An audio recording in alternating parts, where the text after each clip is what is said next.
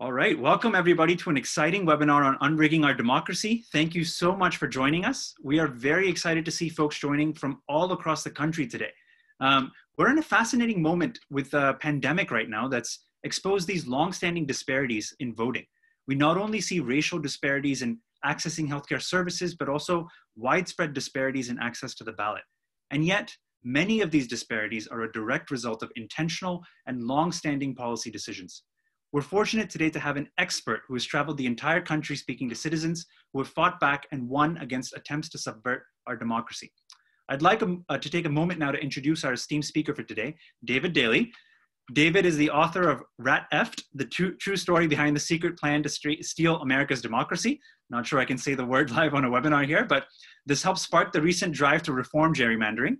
Dave's second book, which is what we're here to talk about today, Unrigged, How Americans Are Battling Back to Save Democracy, chronicles the victories and defeats in state efforts to reform elections and uphold voting rights. His work has appeared in The New Yorker, The Atlantic, The Guardian, and many other publications. He's also a senior fellow at FairVote and the former editor-in-chief of Salon. Welcome, David. Thanks for having me. I'm also glad to be joined today by, I was going to be joined by our legislative director, Colin Cole, who is an avid fan himself of David's work and a passionate supporter of democracy reform in Washington state and nationwide.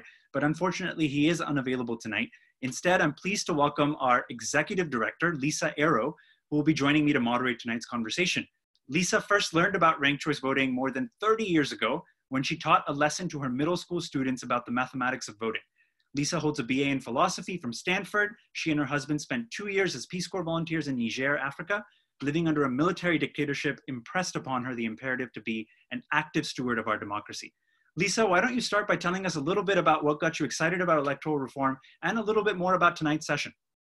Great, thanks Mohit. It's good to be here. And I will say for me, I think I'm somebody who likes to look at the root of what is driving something that needs fixing. And to me, electoral reform seemed to be the obvious place to go when I began to be concerned about the direction our democracy was headed.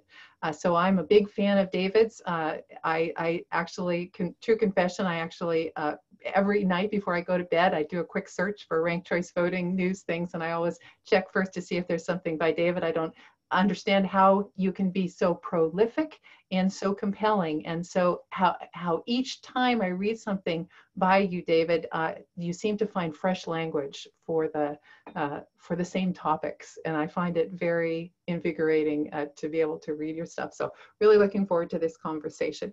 Mohit, I realized in our preparation we failed to introduce you, so I've got a little bio of you. I want to just say what a pleasure it's been to have Mohit join our team. Relatively recently stepped into the role of partnerships director, born and raised in Mumbai, India, and Japan, educated in this country for graduate and postgraduate work, and currently working. We're just so pleased to have you here.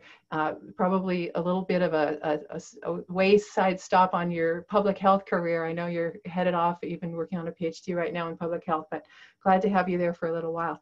And let me also just say briefly, FairVote Washington, we are a nonpartisan, volunteer-driven champion of electoral reforms like ranked choice voting that will empower voters and bring us a more representative democracy.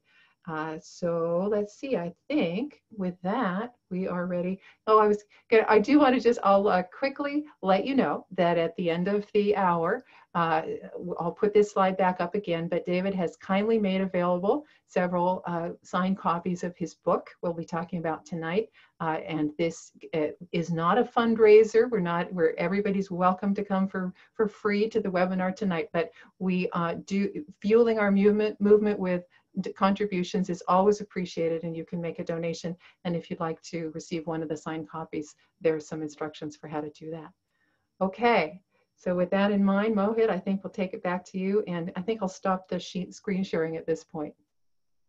Perfect. Okay. Thanks so much for that kind introduction, Lisa. And with that, let's not waste any more time, and without further ado, get started with David. So in your latest book, David, you strike this very hopeful tone about the problems, the entrenched problems in our democracy, and how citizens have rallied to respond to any assaults on our democracy. So I know in reading it myself, one of my first chapters was the very first one, which very aptly is called Second Chances and Rights Restored.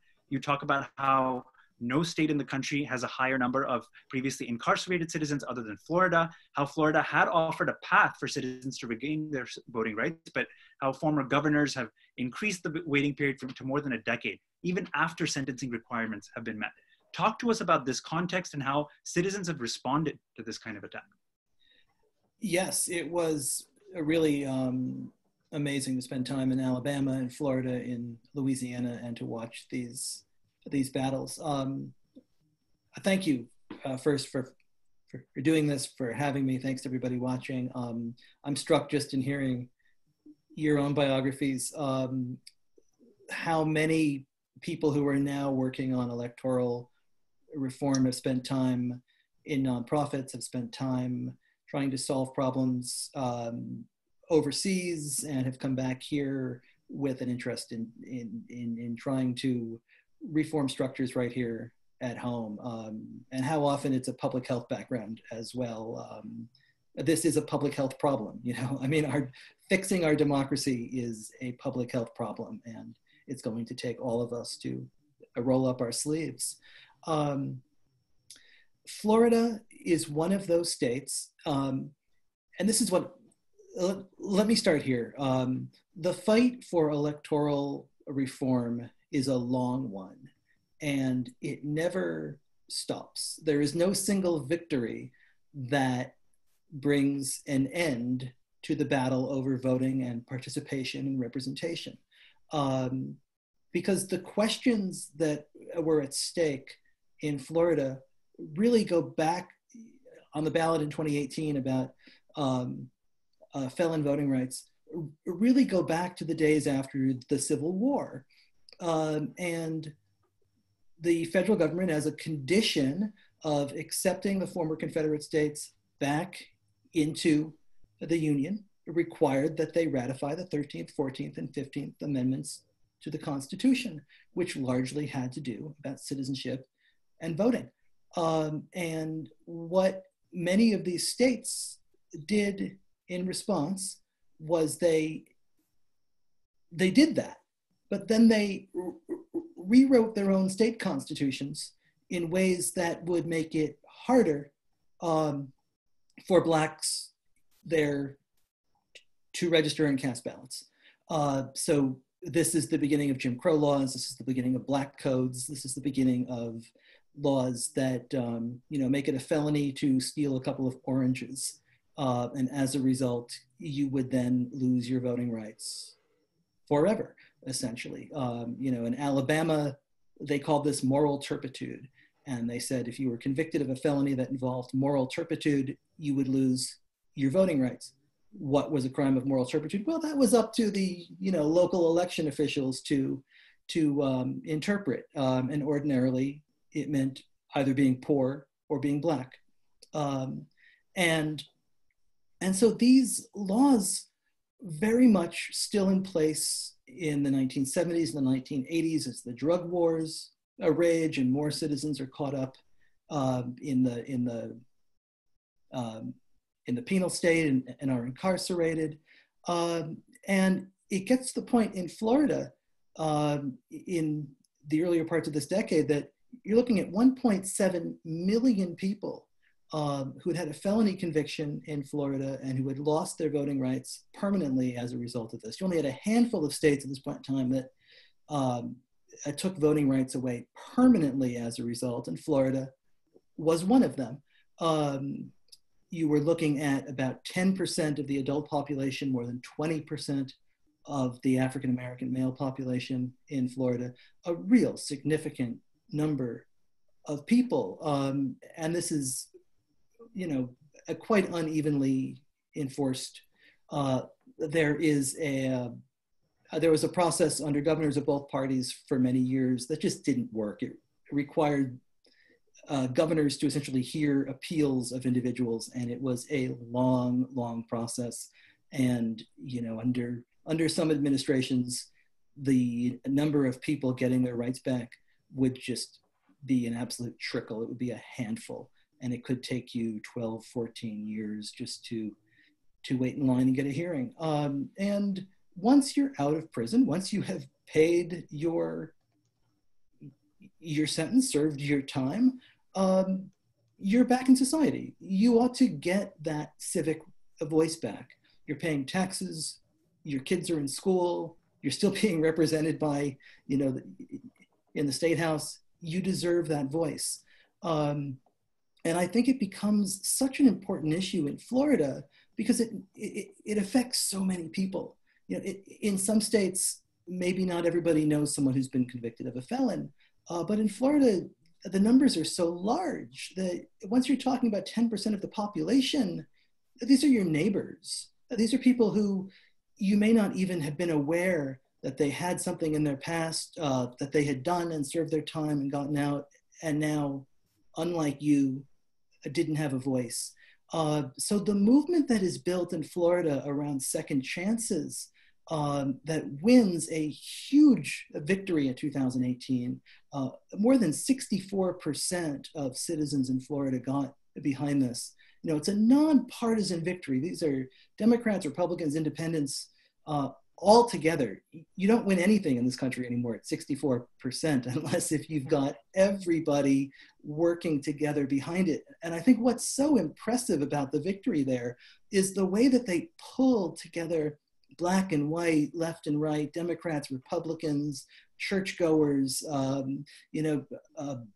Trump-loving deplorables on bicycles, radical criminal justice reformers, and they were able to make a case to average regular Floridians that this was not partisan, this was about fairness and allowing everybody to participate equal in our democracy.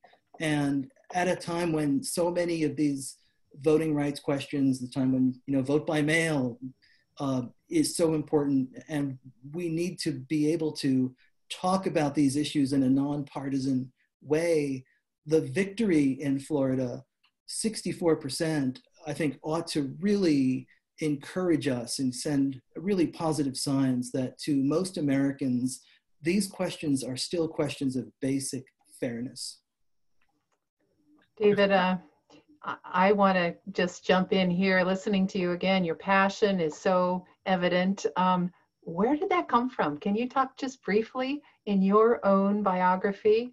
I don't know that about you. Where do you attribute that, this spark of dedication to do what you did? Because you spent a year, this was not an armchair book that you wrote, right? I mean, you were in Florida with those folks. You were in your book, Unrigged is amazing stories all over, not in Washington state, but many, many states in the nation. And you were there with activists. Where did you get that energy, that drive? Where do you think that came from? I was the editor of Salon for many years, and we were covering, I was running our politics coverage, and it just seemed to me in 2013 that something new and unusual was happening in Washington in the House. And I couldn't understand it as somebody who, had been a political science major and had, covered these things for a long time. Why suddenly there were 50 votes to repeal Obamacare when it was really, really clear that the president was not going to allow his signature accomplishment to be repealed. He could simply veto it. So maybe try twice, but 50 times, really? I'd grown up in Connecticut and was kind of staggered after the massacre at Sandy Hook, and didn't understand why we couldn't even have a conversation about gun control in this country, even when, kindergartners and first graders were the ones dying. And one day I simply asked a question that I said, why didn't Democrats take back the House in 2012 when we reelected Obama and Democrats kept control of the US Senate? What happened in the House? I was just curious. I didn't realize that Democrats had won 1.4 million more votes than Republicans that year. And I mean, of course, we don't elect much of anything via popular vote, right? Certainly not Congress by a national popular vote. But I started looking at individual states, and I'd gone to graduate school in North Carolina, and I was like, really, North Carolina is 10-3? I didn't understand that. I looked at Pennsylvania, and I said, that's 13.5, huh? Ohio is 12.4. So how did that happen? And I came across a website for something called the Redistricting Majority Project, RedMap. And, again, I was the editor-in-chief of Salon. I was assigning stories every day to Joan Walsh and Steve Kornacki and, this incredibly bright team. And, having, politics staff meetings and talking about all of this. And RedMap had never come up. I didn't know what RedMap was. And on this webpage, Republicans were taking credit for winning back state legislative chambers in 2010 in these competitive swing states as a specific strategy designed to take control of the redistricting process in 2011. And I kind of sat back and said, that's diabolical genius. That's really what happened? And I'm like, and if that's really what happened, why don't I know about this? Because at the time gerrymandering was talked about, it was a geography, right? It was the big sort. It was, and kind of, I went into Salon and I said, I think something different happened with redistricting in this last decade than has happened in other times. It just seems like the technology changed, the intent changed. This seems like it's worth writing about. And they all looked at me like I was crazy. They looked at me like I was, a flat earther. And they're like, Dave, it's the big sort. Everybody knows that. And I'm like, I'm not so sure it's the big sort. And I couldn't get anybody else interested in writing about it. So it turned into the book. And when you write about redistricting and gerrymandering, it's really easy to get depressed. And the book comes out in 2016, and it had a lovely life, but then the conversation gave way to the presidential election, and I thought, well, maybe we'll talk about the book again in 2020 after the next cycle. And then we had kind of an unusual outcome, and people started looking for answers to these structural questions. And I was like, hey, there's a book that kind of talks about, some of them. And I'd go out and I'd talk to activists, and I realized I was sucking all of the air out of the room, that I had a rain cloud over my head. And I started looking for examples of citizens fighting back, really first for my own sake, because I had to do something to cheer myself up, but also so I could give some hope at the end of these talks and try to tell people that there were things that they could do. And the more I looked, the more I found these amazing, inspiring movements. Katie Fahey in Michigan doing Voters Not Politicians, Desmond Meade in Florida,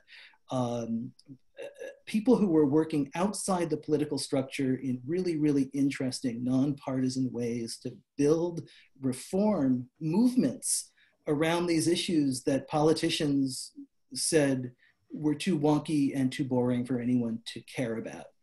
They were finding ways to connect them to people's everyday lives, to policy choices, to folks feeling disconnected from their government, from the non-competitiveness of their elections, to non-responsiveness of politicians, to the lack of accountability. And they were doing something about it. And I said, if there's these 2 or 3 movements, there are more. And, Unrigged is not an armchair book, but it was the honor of, a lifetime to get to go out and spend a year alongside all of these people riding across Idaho with, Reclaim, registering voters in Alabama, at bus stops, trying to find the former felons that the state of Alabama would not register, that individual groups were going door to door trying to find. It was unbelievably inspiring to me to get to hang out with the people who turned off Twitter and turned off cable news and said, there's something I can do, and I'm going to go out and do it. Great. I hear you talk about gerrymandering, David, and that's something that's always stuck out to me as well. It's one of those words that I feel has gained a lot of currency now in the public. I love that chapter in which you talk about Pennsylvania's 7th district, the nation's most gerrymandered district, and the way you describe it as Donald Duck kicking Goofy. So I know that you sort of term that as, voters living districts so cracked, stacked, and packed that they snake their way in and out of the margins. For folks who may not have heard the term before, could you briefly explain what sort of gerrymandering means and what are the incentives that create these districts that snake their way in and out of the margins? Sure. I mean, gerrymandering is the dark art and dark science of drawing legislative districts that favor your side and disadvantage the other side. You can trace it back to the very beginning of our politics. Neither side has got a big store of virtue when it comes to this. As long as we've had politicians, they've tried to draw themselves districts that give themselves unfair advantage. You can look at Patrick Henry trying to draw, James Madison out of the very first Congress in Virginia. It gets its name in 1812 from a governor right here in Massachusetts, whose party draws these, wild state Senate districts around Boston that a political cartoonist looks like a salamander. So it gets called the gerrymander after Elbridge Gerry, the hard G, soft G. I can't explain that. That is lost to history, I think. And, politicians have taken advantage of this for years and years. In California in the 1980s, there was a congressman named Phil Burton, a Democrat, who would draw these districts that he called his contribution to modern art.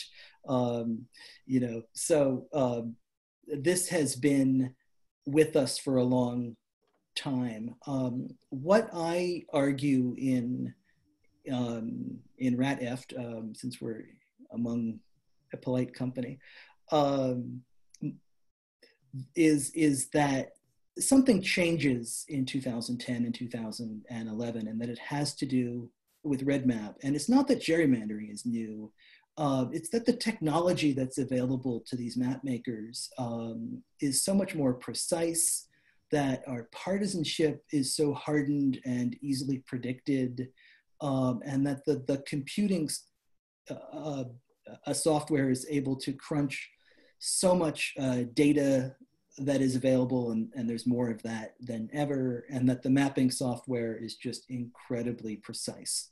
So I went out and talked to a lot of people who have been map makers for years, over multiple cycles, over the 80s and 90s, 2010s, and they would talk about how even in the 1990s or the 2000s, they were still using maps and markers. If they were using computers, they maybe had time to do 3 drafts of a map, but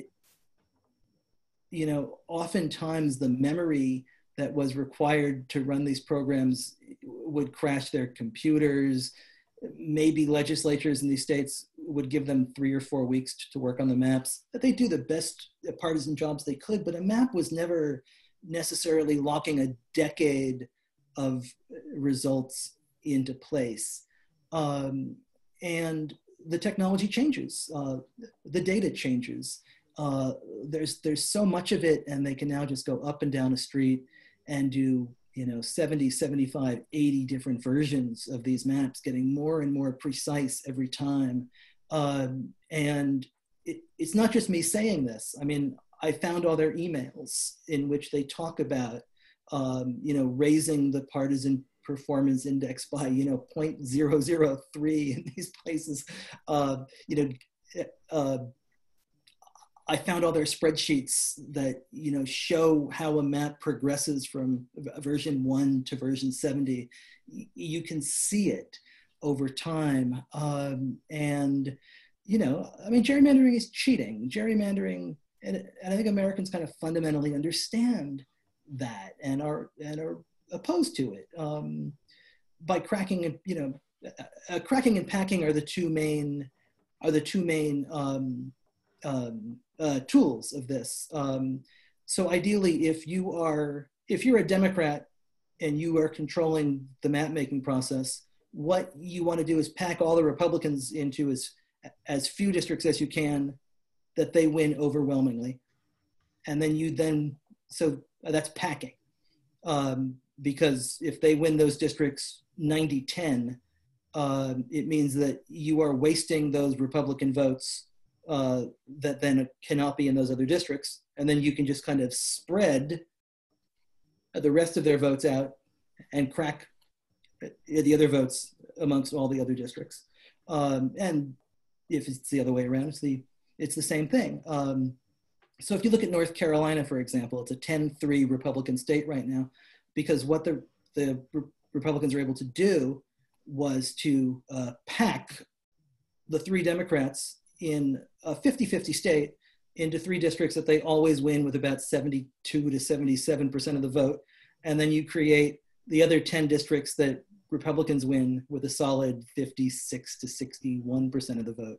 And they can look like they're competitive districts, but because of hardened partisanship and because of all of the data that's available on folks, they can make finer and finer lines that still give them really, really almost dead certain results.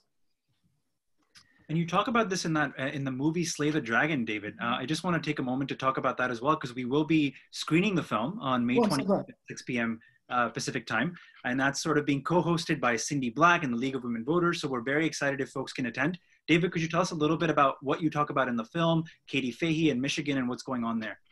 Yeah, when you write a book about gerrymandering, you don't expect documentary filmmakers to call you up and say, hey, we'd like to buy the right to make a movie about this. You just say, yeah, sure, that's going to happen. And then suddenly there it is on the big screen. I think I've gained some weight during quarantine, so I look younger, and my face is thinner in the movie. That's the real me, by the way. I hadn't had all these sheet cakes that we are all eating under quarantine, or at least in this house. But it's a wonderful movie, and even though I know the ending, it still sort of makes me cry a whole bunch of different times. A movie about gerrymandering that actually makes you cry, it's amazing.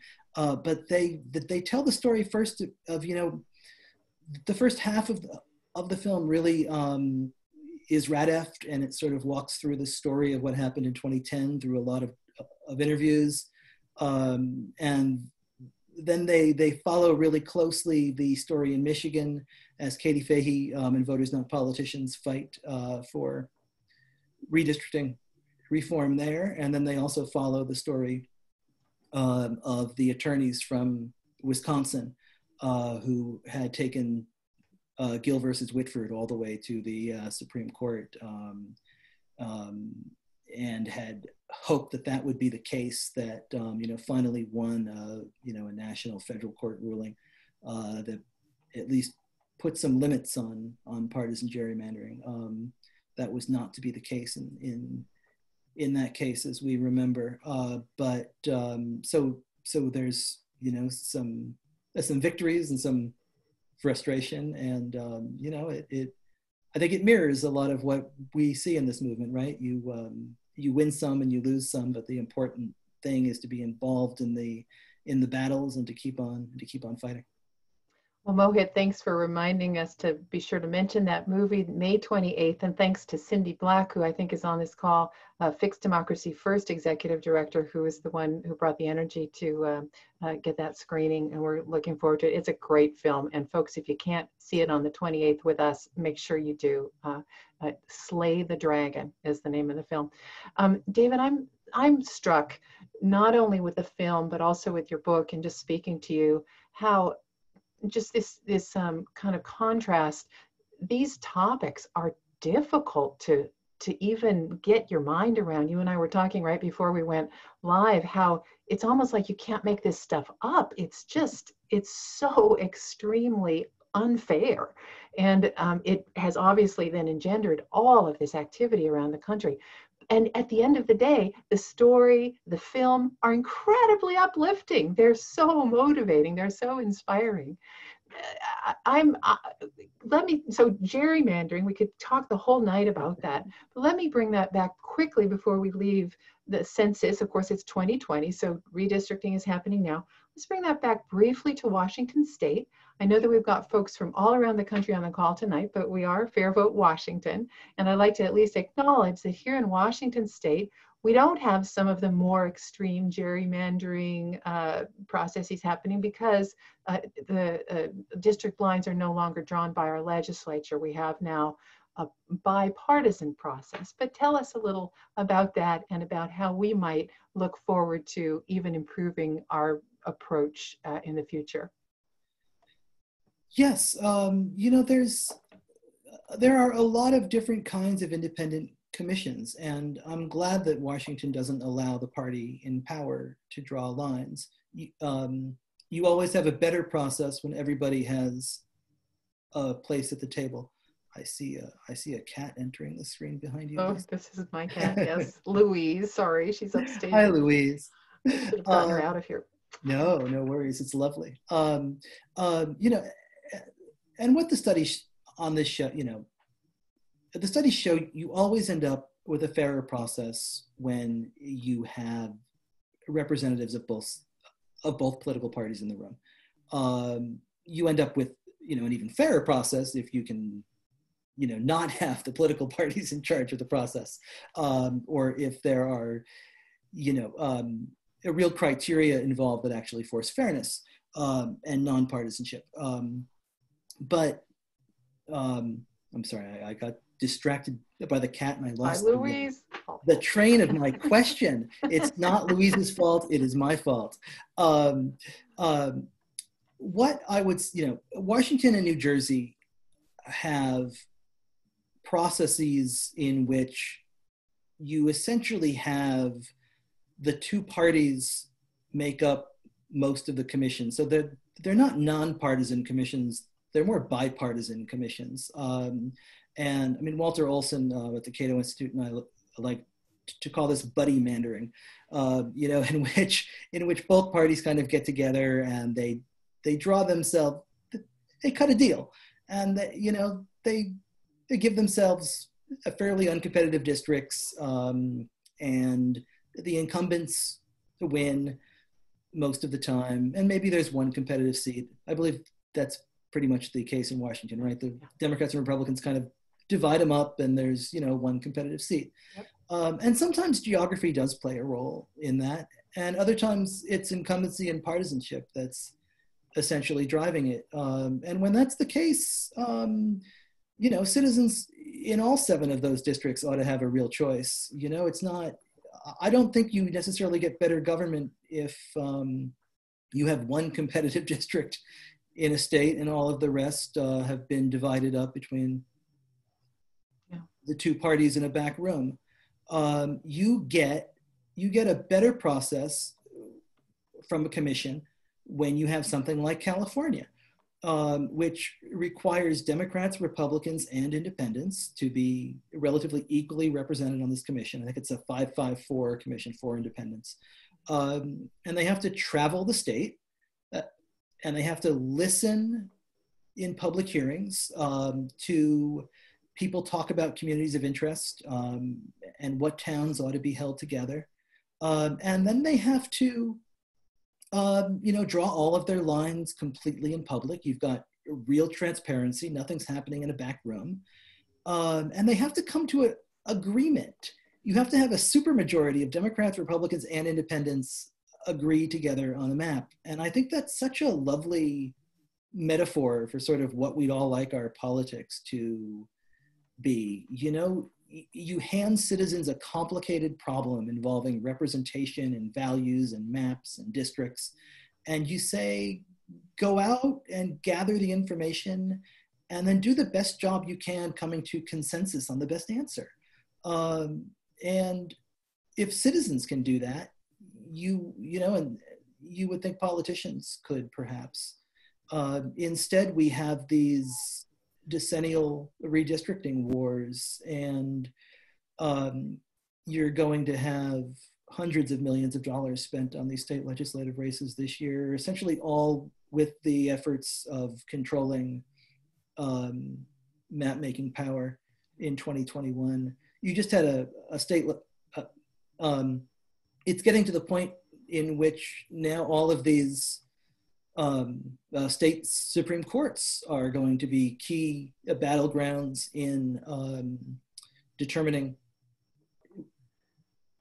whether or not maps are fair, or if they are partisan gerrymanders, or in casting tie-breaking votes. And so you are seeing, both parties throw tens of millions of dollars into politicizing state Supreme Court races. And oftentimes the number one issue in those races is redistricting. You just had an election in Wisconsin that had to be held in person in the middle of a pandemic. And really the main reason that election was going to be held in person in April in the middle of a stay-at-home order was because there was a state Supreme Court election on the ballot that was crucial to the redistricting. And both Democrats and Republicans were playing games there Democrats thought they had an advantage with turnout in that election because it was being held on the same day as a contested political primary on their side. So they thought more Democrats would come out to vote. So they were really excited about that. And they probably waited too long to try to cancel it. And then at the last second, when the Democratic governor did try to cancel it, Republicans in the legislatures thought suddenly they had the upper hand when it came to turnout, and said no. And as a result, people have gotten sick. All of this has to do with redistricting. What we're going to do with the redistricting. I mean, it's incredibly important. The maps that are drawn next year are going to be the playing field for the next decade in all of these states. It's absolutely crucial. And what the Republicans realized in 2010 was that by winning control of 107 state legislative seats in those key 16 states that the red map focused on for less than $30 million, that was able to really turn our politics for a decade. Republicans figured it out first, but both sides are fully woke now, and it is, I would say it's not how our politics ought to go. I think one thing that really stands out to me as you talk about these sort of complicated issues around redistricting and gerrymandering is that, one natural question to me is there a better way? Is there a better way than sort of fighting for this every 10 years, looking at how district lines can be manipulated? How does something like ranked choice voting plug into this kind of conversation? Yeah, absolutely. I mean, I think that there are lots of better ways. I think that the California commission model is certainly one of them. I think the Iowa commission model is one of them. What you've seen in these states that have worked in 2018 to take down gerrymandering is a lot of different approaches, and that's good. I mean, redistricting is about values, and states ought to make these decisions themselves.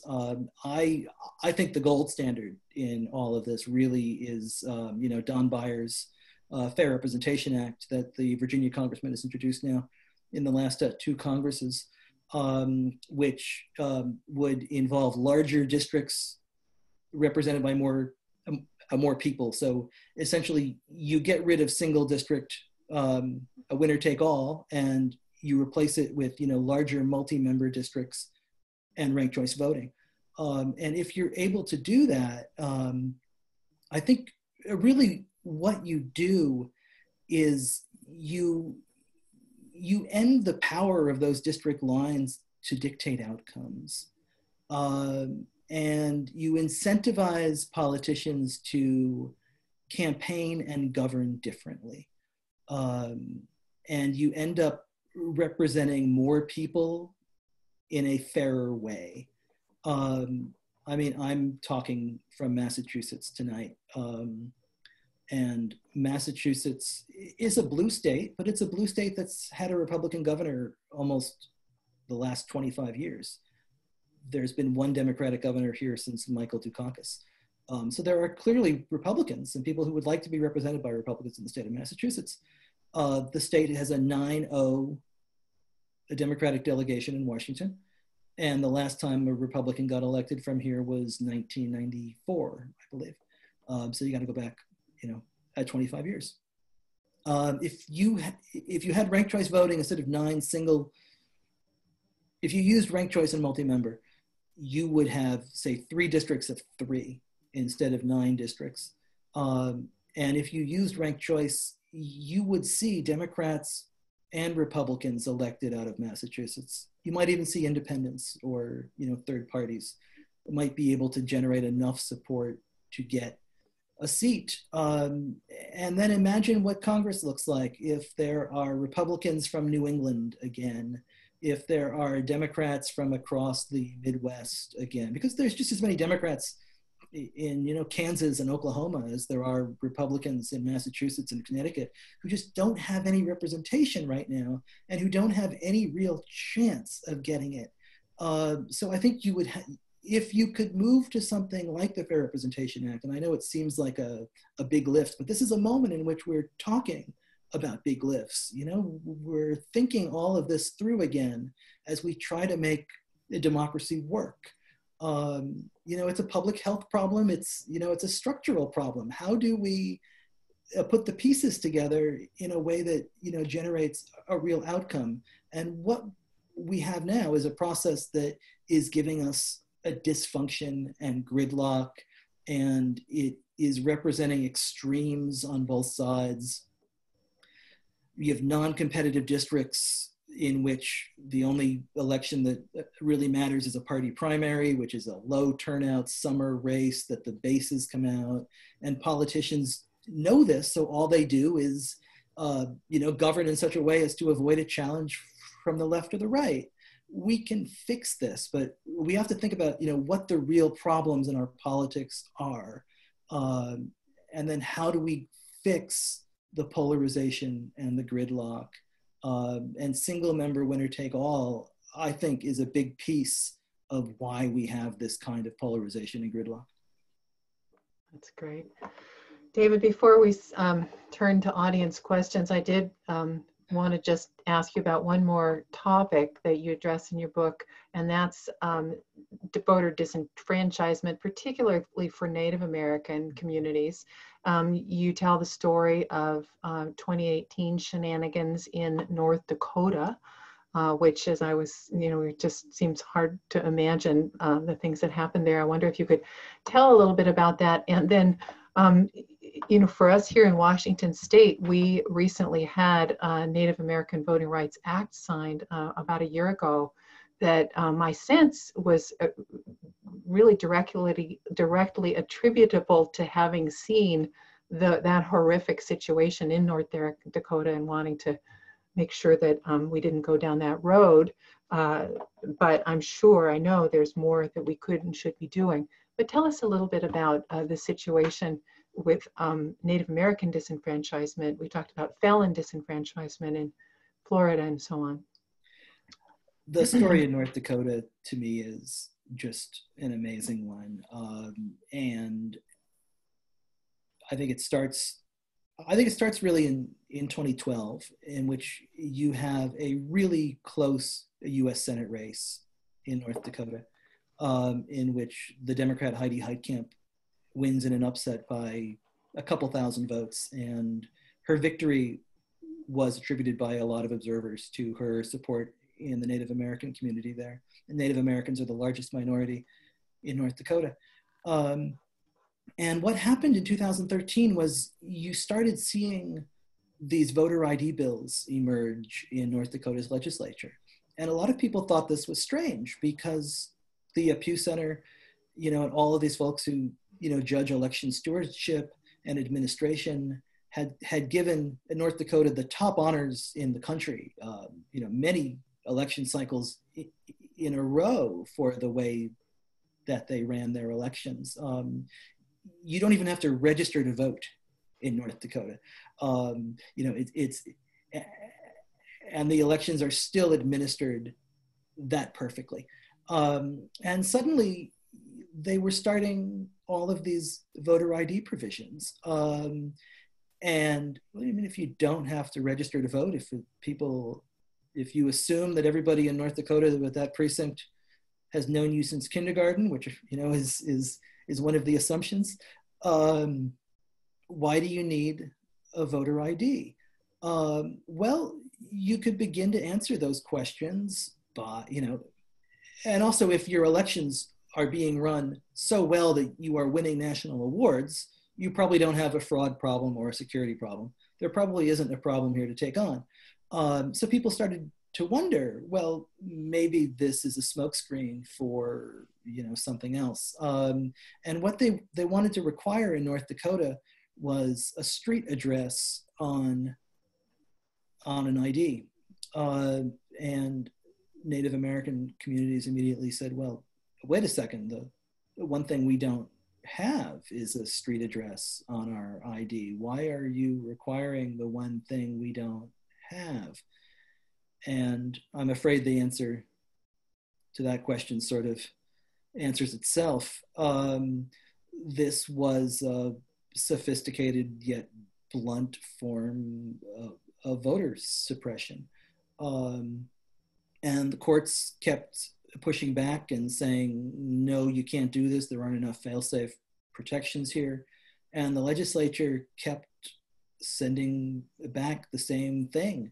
Finally in the fall of 2018, they got a federal court to approve it and to say it was fine.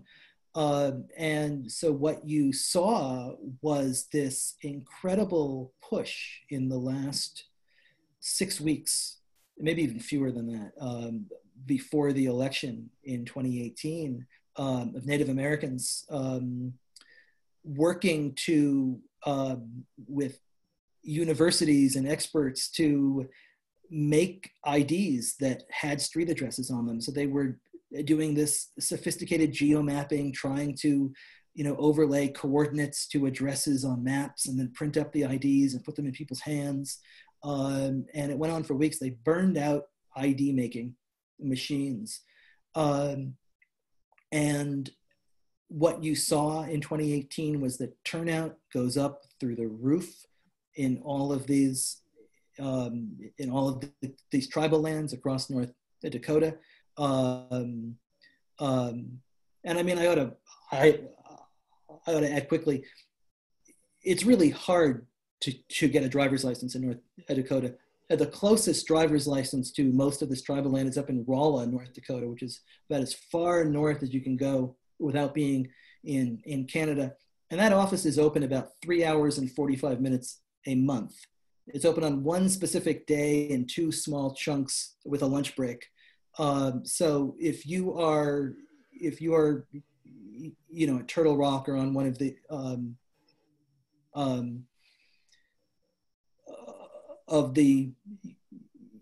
many tribal lands up there, you would have to drive hours on that one day and get there in that at one period of time.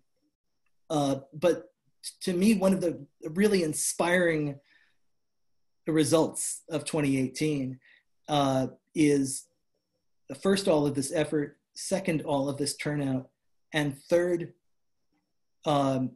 you saw elected in 2018 a woman named Ruth Buffalo, the first Native American woman elected to North Dakota State Legislature, and she defeats the man who proposed the original voter ID bill back in 2013, wow. Which is just such a sweet ending to the story.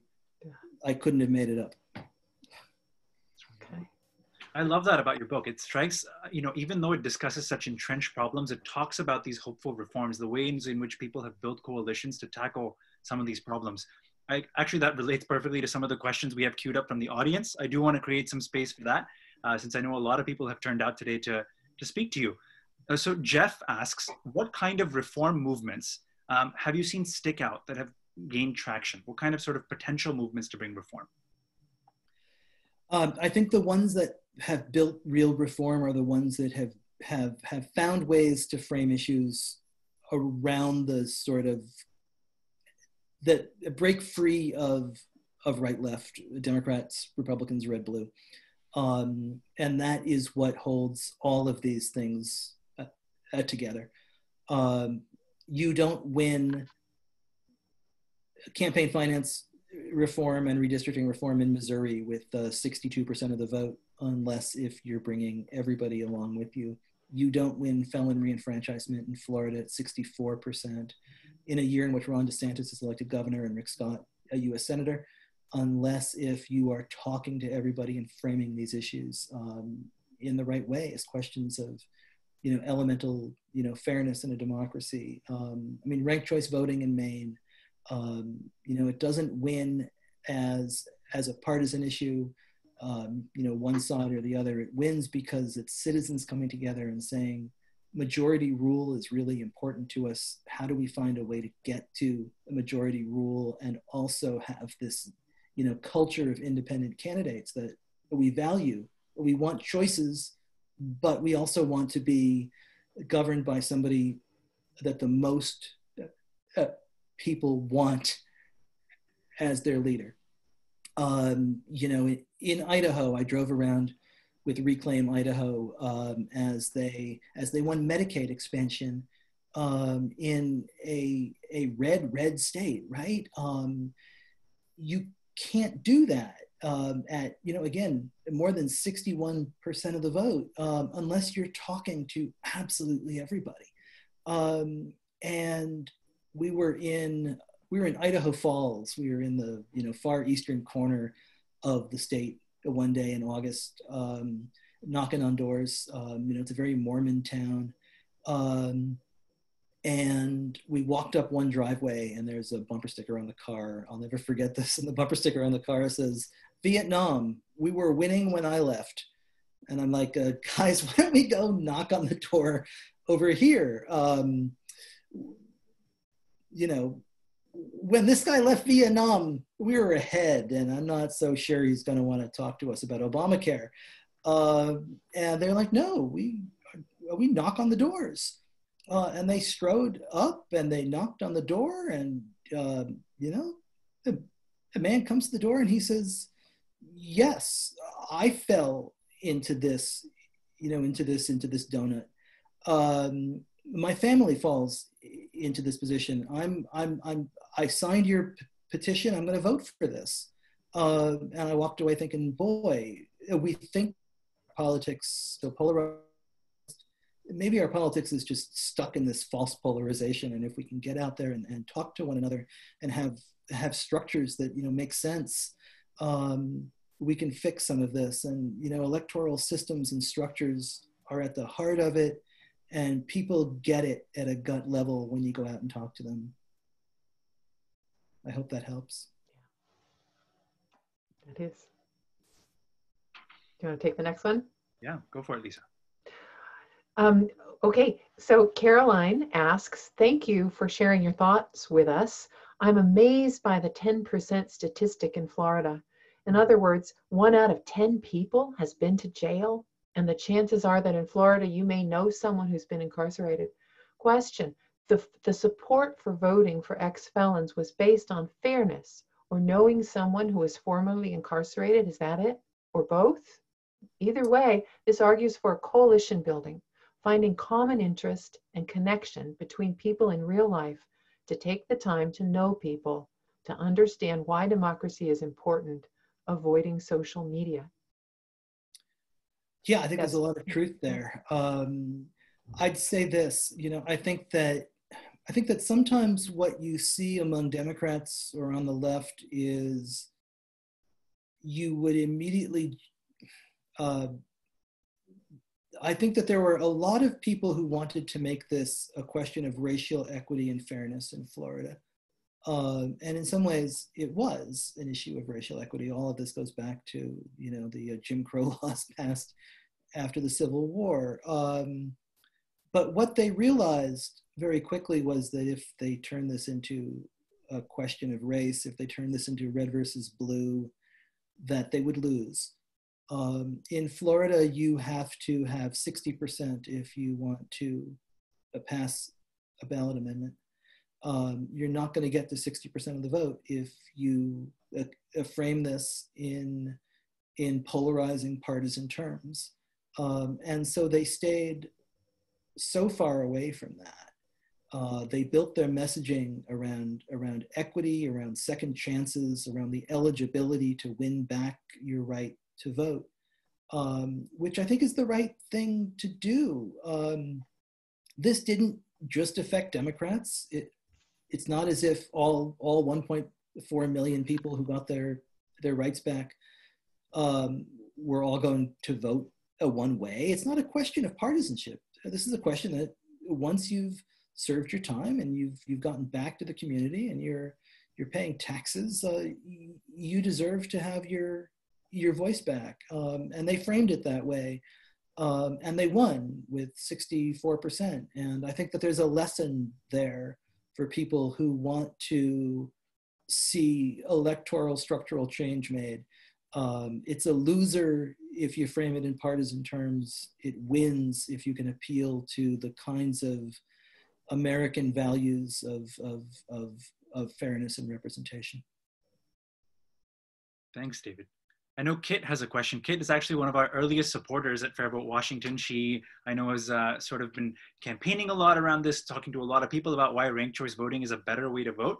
Her question actually relates to gerrymandering. She says, I'm curious how you found the emails that detailed the nefarious gerrymandering. How did you manage to sleuth or investigate that?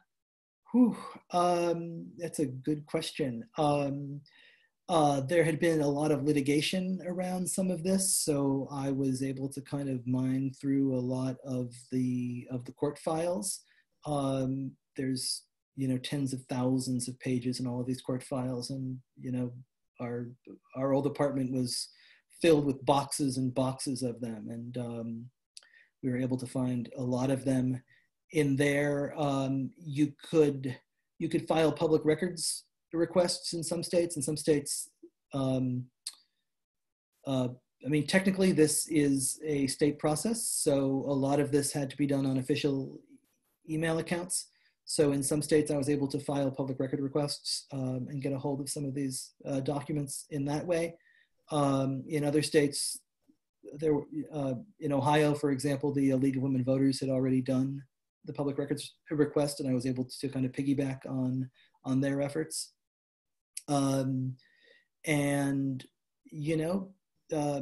There were some people who were involved who perhaps leaked me things, whose names I will keep quiet. But as you ask questions and kind of figure out a process, it's amazing what comes out of the woodwork. Right. David, Becky asks, well, first begins with thanking you for your work and your hard work and your heart. And she says, as a diehard RCV fan, isn't there a dicey aspect of saying that ranked choice voting is a way for majority rule? It's a layered thing. Can you give us a way to think about that? And again, thanks for your work. Yeah, no, I think it's not necessarily a question of majority rule, so I should be careful I think it's about choice and voice and being certain that everybody feels as if their vote matters, and that they don't feel forced into a binary choice. And if you look at Maine, for example, where so much of this kind of took off nationally, they had a long history of 3, 4, 5 candidate races for governor.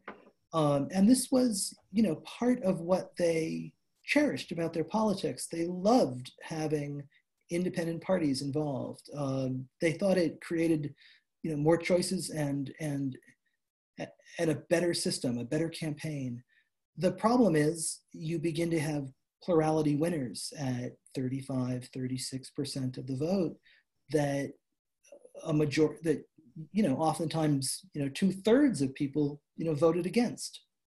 So then your wonderful 5-way elections full of choice become finger pointing about spoilers, or you're wasting your vote, or by casting the vote for the person who you really want, who's maybe in 4th place, you're actually helping elect the person who you want least.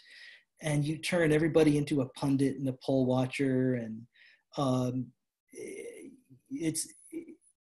what if we had a system that gave you the best of both worlds, that gave you the ability to have all of the choice you wanted, but still produced the winner that the most people could get behind?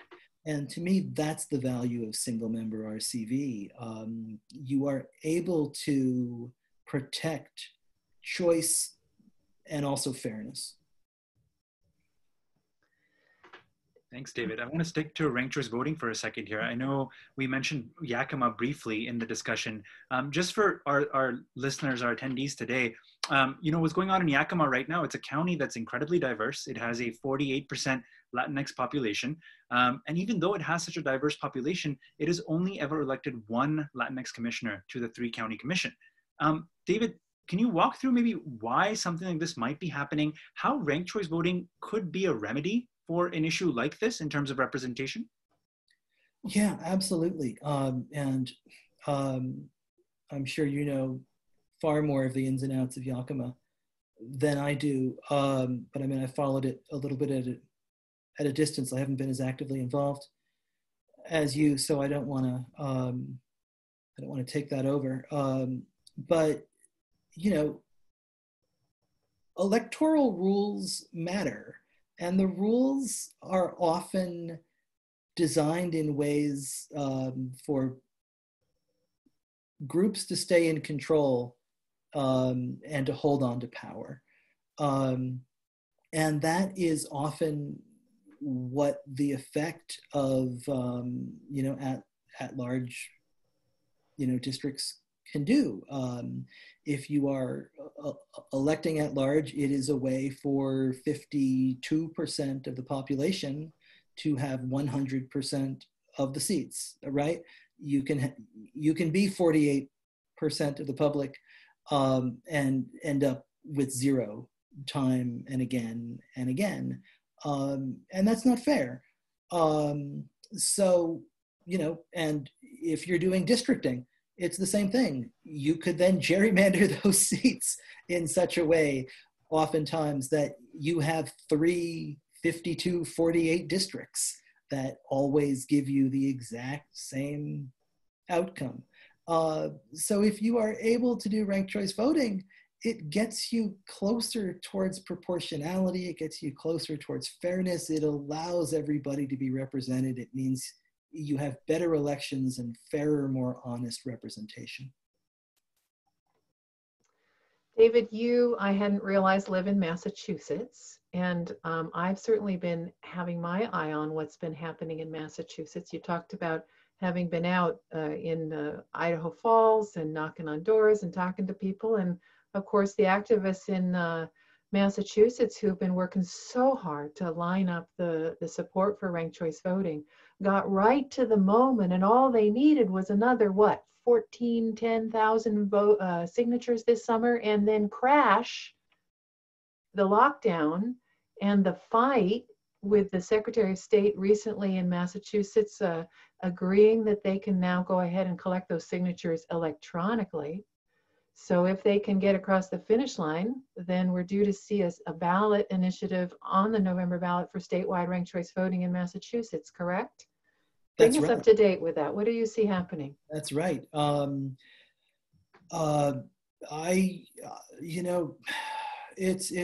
It's hard to say what's going to happen here. I mean, there's a really active and energized campaign, but things have really come to a standstill in politics. I mean, I get text messages from them every day, trying to, gather more signatures online. So there's a really active and energized effort. I think they'll be able to get across the finish line. And then you've got to make your case to the voters here. It passed in Maine. There are a lot of communities in Massachusetts. I live out in the western part of the state, where East Hampton has adopted ranked choice voting, Amherst in some of its elections, Northampton is talking about it. So there's a lot of towns here that are using it. It's become, I think, a fairly widely known and accepted and popular, and so But there's a power structure in Boston, a one-party power structure. So it will be interesting to see what happens and what kind of opposition emerges as this heads toward the ballot. I'm hopeful and optimistic, and there's a lot of really passionate activists on the ground here working to make this happen who are doing amazing work. I have another question. Sure. David, I'm struck by how quickly you and sometimes your colleague Rob Ritchie are able to get something in the press when something happens that's very timely. Yeah, you're right on the ball. What are you watching now? What are some of the particular movements and developments that you've got your eye on? I think we all should be watching Justin Amash and how a libertarian campaign for the presidency will be covered and what opportunities there are for ranked choice voting coming out of this. I think there's a real opportunity here to make a case that RCV allows for people to vote for an independent if they want to, but it also protects you from a plurality winner taking every single electoral vote from these states. And there's an opportunity here for Republicans and Democrats, I think, to be woken up to the importance and how RCV is better. I think that as we think about voting during a pandemic and we look at the states that have had disasters where they've been in court the day before trying to press the pause button on elections in Wisconsin and Ohio, if you look at all of the primaries around the country that have been canceled, postponed, but who knows if they will happen in June, that it's also really important to look at the places that have been able to continue. And let's learn some lessons from the states where they've been able to continue with voting. In Kansas, in Alaska, Wyoming, Hawaii, what did they do? These are states that adopted vote by mail plus ranked choice ballots. And they've been able, as a result, they weren't doing this because they predicted a pandemic, but by making these choices, they effectively pandemic-proofed their elections anyway. And they've been able to continue with democracy even in the middle of a big crisis like this. And I think that that's a really important thing for us to be thinking about. That it's not just voting by mail. Can you imagine if this had struck 2 weeks earlier and the Democratic Party still did not have any consensus behind a nominee? If this was still around Super Tuesday, if the pandemic shutdown began on March 2nd instead of on March 14, all of these postponed primaries would look very different. But the states that had ranked choice ballots and vote by mail would have been able to continue. And so I think as we think about how we conduct democracy in a pandemic, I think it's really important to look at the success stories from this spring. And then we've got to be looking at, what do we do for a presidential election and all of the important 2020 elections in the fall? How do we make sure that people aren't being forced to choose between their life and their vote? And vote by mail is an important piece of this, but it can't be the only piece of this. We have to be working really hard to be certain that there are that there are multiple options for everybody, because there's no one size fits all solution. I know that FairVote has had this wasted vote tracker from the presidential primaries, and I know that Washington State got a starring role as one of the highest numbers of wasted votes, because we've got one half of the equation. We've got the vote by mail, which was great, but we didn't have the ranked choice voting. So we had so many candidates drop out just in the day or so before our election date that more than 25% of the voters in our state wasted their vote on candidates who dropped out. I should have mentioned that piece of it. I mean, that's the other thing that a ranked choice ballot does. If we're going to move to this amount of mail-in voting, and ballots are being sent in, weeks ahead of a convention. I mean, this year you had Buttigieg and Klobuchar drop out 2 days Warren before the election, before the 2 days before Super Tuesday, was it? That Sunday I think it was just before our March. Mohit, you know this, right?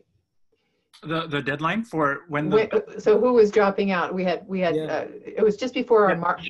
We were March 10th. We were March 10th, and so it was just before about that. 10 days earlier, everyone had gotten out, and if you'd already mailed in your ballot, you were in trouble. But if you could have, it's not your fault that Buttigieg and Klobuchar or Bloomberg or whoever it was, got out of the race.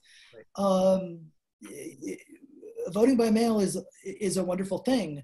It's better if you can vote by mail on a ranked choice ballot. Way better.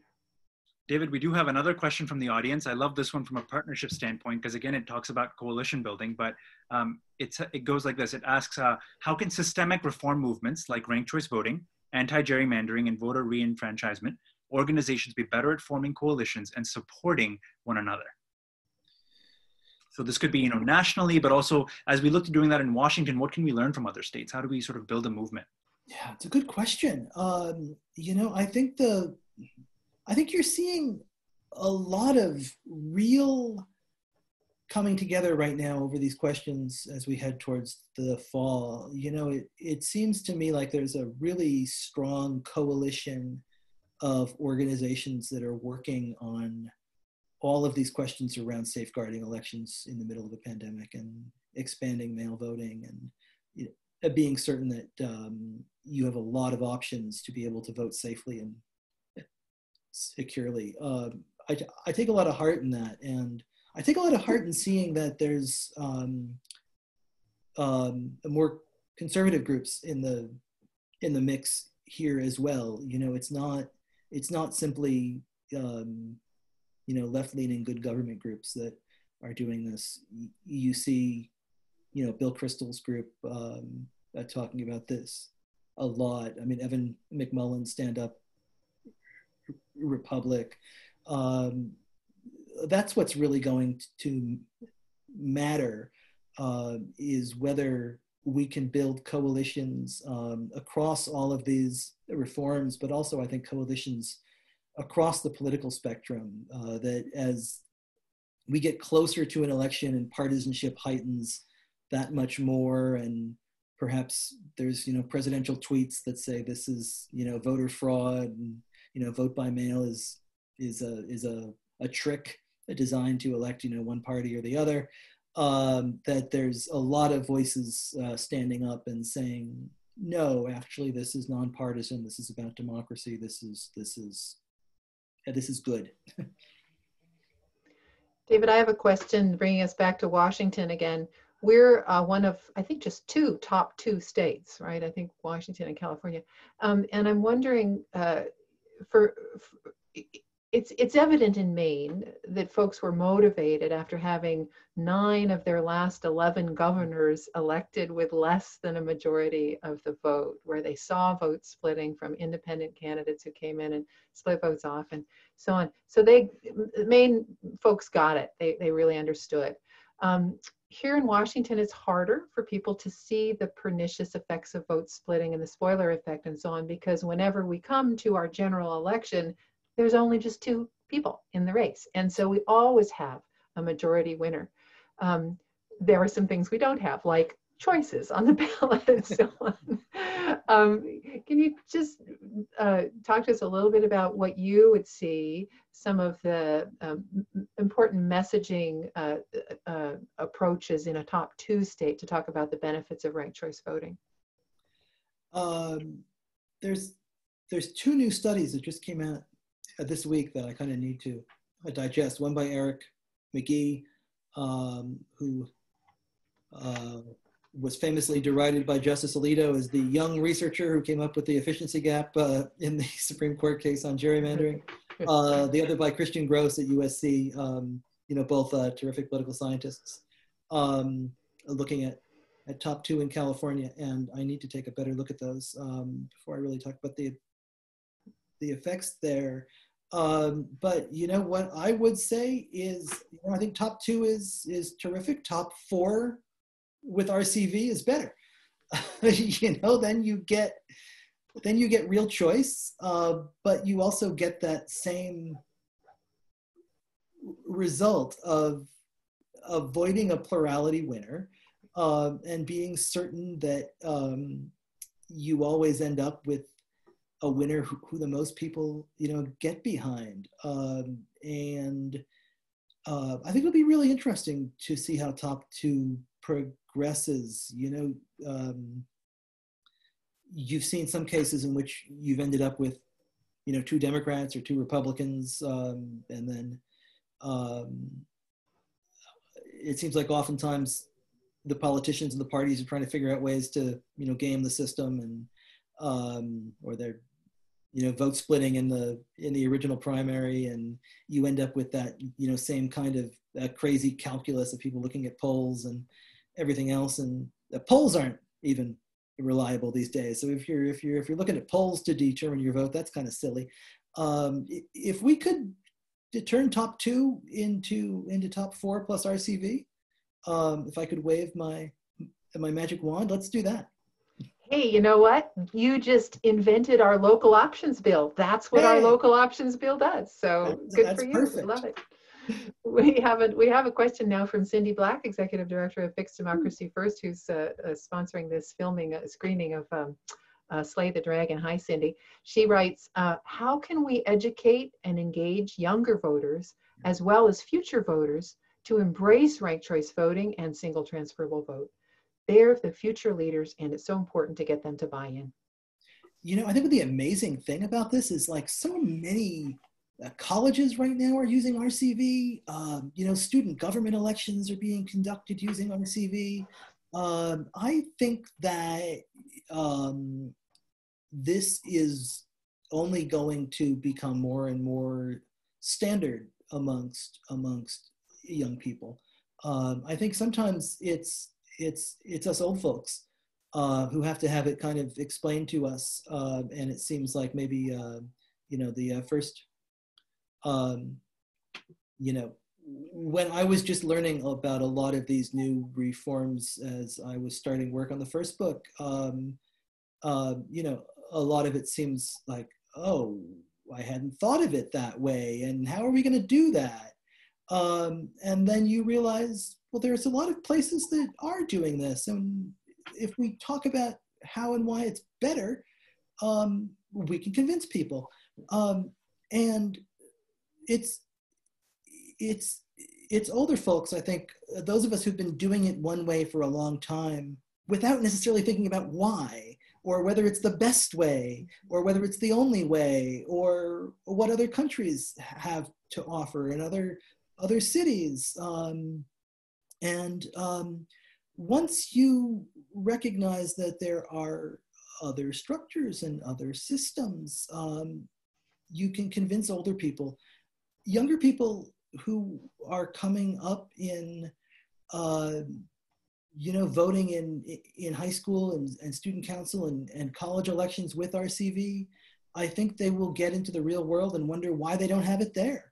And that is going to, I think, create the opportunity of real change. It's once people get used to voting with more choice and more power, they like it and they want to have it more often. I love that. David, where is ranked choice voting being used around the country? I know you mentioned Maine, which has it statewide.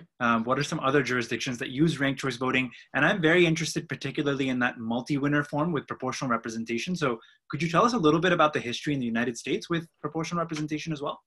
Yeah, there's right now it's, I believe it's about 12 to 15 cities around the country that are using RCV. I mean, everywhere from, Cambridge, Mass to Portland, Oregon to San Francisco to Minneapolis and St. Paul and Oakland. And I mean, Albuquerque, New Mexico. So there's an awful lot of cities who have had a tradition of multi-parties or a larger candidate field, and have realized that this is a better way of creating consensus. A city like San Francisco, where it's a one-party city, right? It's a Democrat is always going to win there. So RCV is a wonderful solution that creates the winner that the most people can get behind, as opposed to really pitting groups within a coalition against each other, because that's what happens in elections. Otherwise, they're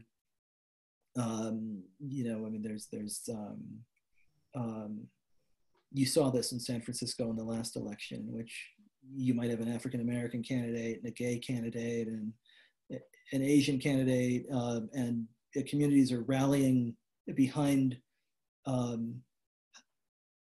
their favorite, and they're tearing the other sides down, and it's harder to kind of come together. When you use RCV, you see more collective campaigning. You see more people, campaigning to be someone's second choice, and you always end up with that. I'm trying to stay away from the word majority again, but you come away with a real consensus winner, as opposed to a plurality winner.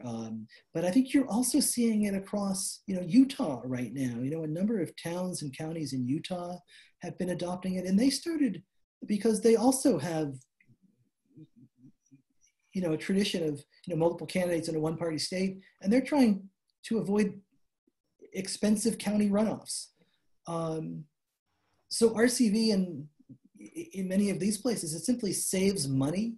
It saves the local clerk from having to print up another round of ballots and pull everybody back out and have the cost and the expense of doing another election. So it produces better results, and it costs less. I mean, there's winning messaging for left and right there. David, just a quick clarification. I think you misspoke in Santa Fe, New Mexico is the city in New Mexico that's using ranked choice voting. I used to live in Albuquerque, and unfortunately Albuquerque passed up the chance to start using it recently, but maybe they'll get there. I thought before I said it, and then I realized I had the wrong one. It's 3 hours later here. Yeah, you're good. No, that's great. I wonder, David, because we're looking forward to this screening of Slay the Dragon on May 28th. Everybody's invited. And because the movie was, made some time ago, tell us the sequel. What's happening there now? What's been the result of that amazing story that you tell in your book and that's in the movie? What's actually happening? I think that, Michigan won. It's not a spoiler alert. I think everybody knows that. Yeah. I think that in 2018, there were these tremendous victories for democracy reform around the country. And what we have seen in the last year or so have been efforts by legislatures to roll back, sometimes even to gut the heart of some of these reforms. And to me, that is going to be the stuff of the fight ahead. Missouri this week, politicians are looking to roll back the Clean Missouri Amendment that created nonpartisan redistricting there, and also a series of campaign finance reforms. You saw in Florida the efforts that have been made to undermine and limit felon reenfranchisement that will probably end up before the Supreme Court in the next 12 to 15 months. So to me, the takeaway here is, once again, these fights don't end. They didn't end with the passage of the 13th, 14th, and 15th Amendments. They didn't end with the passage of the Voting Rights Act.